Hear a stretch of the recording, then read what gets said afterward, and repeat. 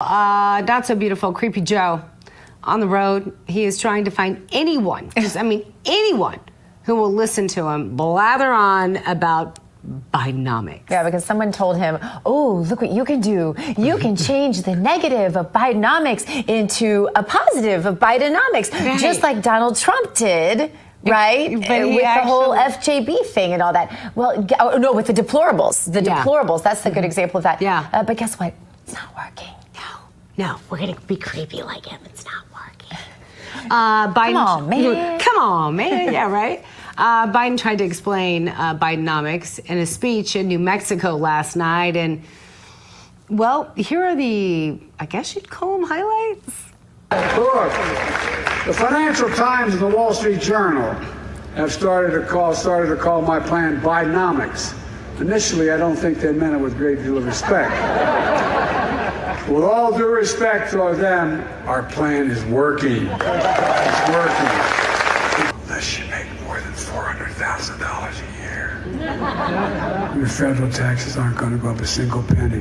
And guess what? I did all this without raising anybody's taxes in the middle class.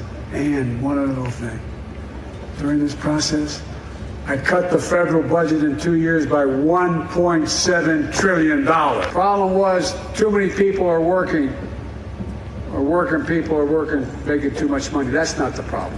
And people sometimes say, why are you doing that? Imagine if a long time Roosevelt and telephones came along and said, we're not going to help invest in telephones. Come on, man. I don't know what we're thinking. Come on, man. I mean, what is it? We know this is happy hour for some of you, and I'm drinking water, but how many lies was that, Jason? I don't know, but if we were drinking alcohol every time he took a drink... We'd sound like Nancy Pelosi. I mean, every time he lied, we'd sound like Nancy Pelosi. Boom. That makes perfect sense to me, Joe. Oh, come on, but his last quote was so visionary. Imagine if a longtime Roosevelt and telephones came along and we said, we're not going to help invest in Come on, man. What is he even talking about? And whispering about and creeping us all out I don't know. Well, do Democrats like that? Because I remember Joy Behar on The View. She wasn't she saying she thinks he's hot when he starts with that the debilitated scream that he does when he starts yelling at people for... Yeah, no, she did. So she was saying that there was reports out that Joe is very mean to the staff and he would yell at them. Right. And she was like, I think it's kind of hot when men are out there, being tough like that. Let me say one thing. There is not one thing hot about Joe Biden. Not one thing, not in any... Honestly, he was never... By the way, we're chicks and we know hot guys. And I can tell you, Joe Biden wasn't, never will be, never has been a lick of hot. There you have it. Yeah, just want to clarify that. Just want to clarify that Joy. In case any of you, Joy, just so you know, he's not hot, okay? That's right. So he's on this friggin' tour, right? Which I'm just laughing about, trying to tout and convince you that Bidenomics is working, and we got some very bad economic news. So the timing is a little bad. Right in the middle of Joe's tour, inflation ticked up for the first time in a year after. And Joe has been telling us inflation has gone away. Remember, at first he wouldn't even admit that there was inflation. Then they said it was temporary. Now he said it's going away. And guess what?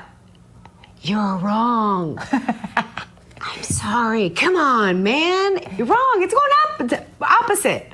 We all see it. I mean, you didn't need me to tell you that? Yeah. That it's gone up? Because you go get gas, you go to the grocery store. I mean, really?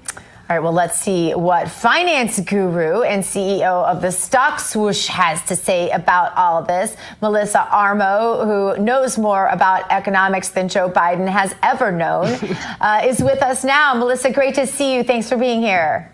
Thanks so much for having me. Nice to be here with you. First time on your new show. Congratulations. Thank you. Thank you so much. So I thought... Thank you. Yeah, our team has really worked hard for it. And Joe Biden has really worked hard in getting America going in the wrong direction. I thought Joe and Kamala said that inflation was fixed. Again, the story kept changing. I mean, it's so embarrassing. It was embarrassing before this even came out. I think in reference to the administration, they're trying to put a positive spin on things, obviously going into the 2024 election cycle, because Joe Biden is running again. I think that's one of the most shocking things, that they're actually going to run Joe Biden again. The whispering is annoying. This shouting when he gets mean is annoying. It's not a professional way to talk to the American people. And honestly, no matter what they want to call it, everybody knows if you're a consumer, you're going to the store, that things cost more now.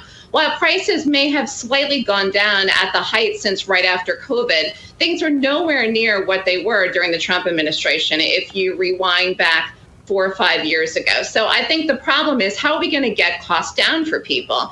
And I think the spending that they're doing in Washington really isn't helping. So the Fed has been raising interest rates. They've raised them so much that actually it's caused some banks to go under because they weren't prepared for the interest rate hikes.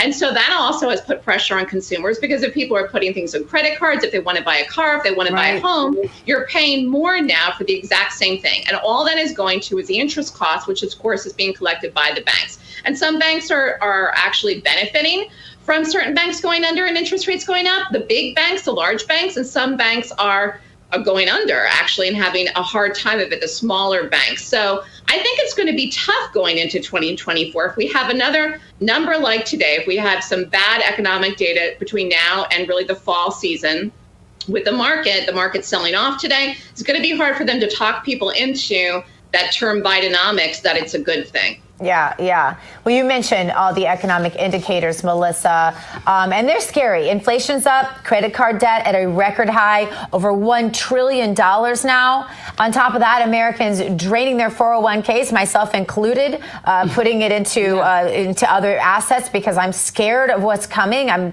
investing in gold. What do you make of these economic indicators, though? And how do you tell people to weather the rest of this Biden economic storm? Well, it's difficult if you're retirement age. So really, it depends how young you are. Both you women are young. I really wouldn't be worried. But of course, if you're over the age, say, of even 75, and you're already taking money out of your IRA, and you don't want stocks to go down any further, it's very difficult. We're selling off today. We've been selling off actually in the market since the beginning of August. I think August could be a very bearish month for the market. It's tough to really think about how could the market have rallied from January 1st in the last 7 months. We are up for the year, given all the backdrop of the economy, which we know, which is rising interest rates. And the fact is we could have a slowdown in the economy going into 2024, 2025. People can argue whether or not we had a mild recession, we're coming out of it, or we didn't have a recession, we're going into a recession. I think there's a possibility that we've started the recession and we're going into it, and it's going to reflect more of the numbers like you saw today into 2024. We also had another number today besides the inflation number, and the unemployment claims ticked up. So the unemployment claims ticked up, which means companies eventually could lay people off, okay? If they want to cut costs, what's one of the largest costs that employers have is, of course, payroll. So everybody is trying to cut back. And again, that signs that we could be going into a recession, which is not good for the Democrats going into 2024. It's good for the GOP if they can sell it to people. But I mean, can they? Can they really sell it to people? And that's the question. Because again, the Democrats have put a spin on it. Like Bidenomics is a good thing. But I think the overspending is not a good thing. And all Democrats want to seem to do is spend, spend, spend. So I think where you're at with your life, your age group, I think the market will come back. I think if we have 4 more years of Biden, though, I don't know what's going to happen. I mean, I honestly don't know what's going to happen. That's a scary thought. And I know, I could ask you, what is Bidenomics? Because I don't think anybody can really answer it, including Joe himself.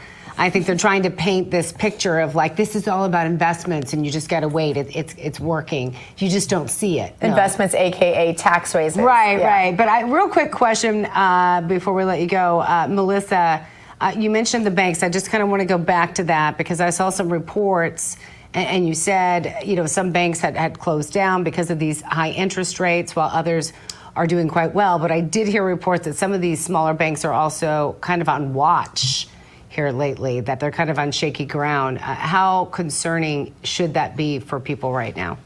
Well, if you're asking me if I think that more banks go under, yes, I do. But we never know when they go under. What happens is the FDIC comes in usually on a Friday afternoon. So you find out over the weekend or going into Monday when the FDIC comes in, they try to take a bank over. Obviously, people's deposits are insured up to $250,000, but it's still very scary for people. No one wants that to happen. And the reason that the big banks have benefited from this is because the larger the banks, the more cash they have on hand, less chance of them going under. So then people have moved deposits to other banks where they feel safer. But we need regional banks. We need small banks.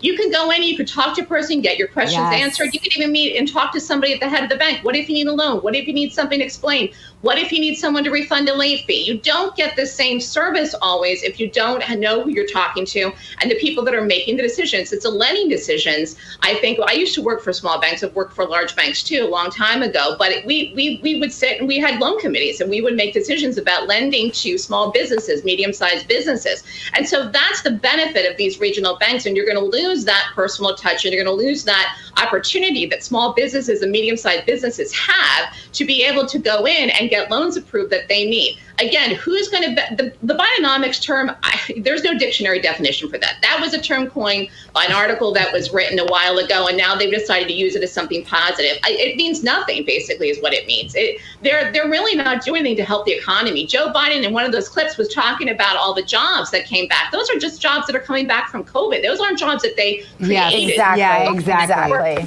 It's the same exact jobs. It's nothing different. And as I just said, we saw the unemployment number tick up a little bit with the claims. So if unemployment gets to over 4% in the next election cycle, that's not going to be good. It's not going to be good, but you were wonderful. Melissa Armo, thank you so much. CEO of the stock Swoosh, thank you so much for being here. We still got a lot more coming your way. We'll be right back.